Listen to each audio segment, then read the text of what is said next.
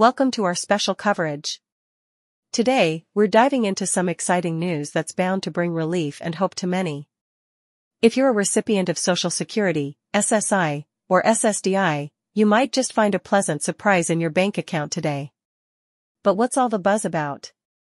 Let's delve deeper into the details. First off, what exactly are these stimulus checks, and why are they causing such a stir?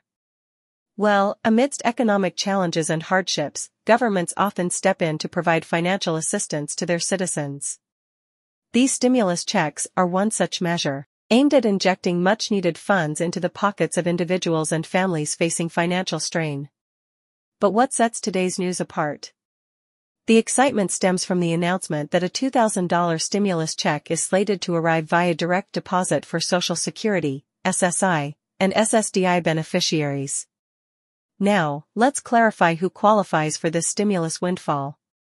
Individuals who receive Social Security benefits, Supplemental Security Income, SSI, or Social Security Disability Insurance, SSDI, are among the lucky recipients.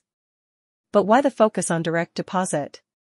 Well, opting for direct deposit ensures a faster and more convenient delivery of funds.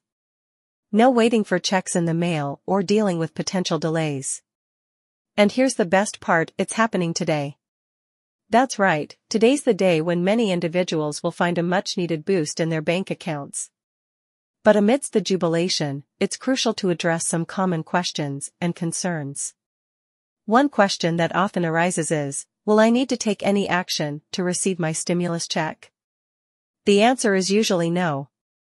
If you're already receiving Social Security benefits, SSI, or SSDI, you're likely automatically eligible.